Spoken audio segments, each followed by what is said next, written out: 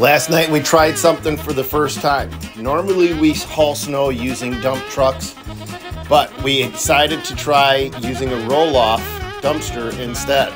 And that's the magic ticket right there. We found out that they're so much easier to load than a dump truck. You can put the dumpster right down on the ground and the skiddies can fill them up and be right at eye level. But then things got even better when it came to dumping the snow out of the dumpsters.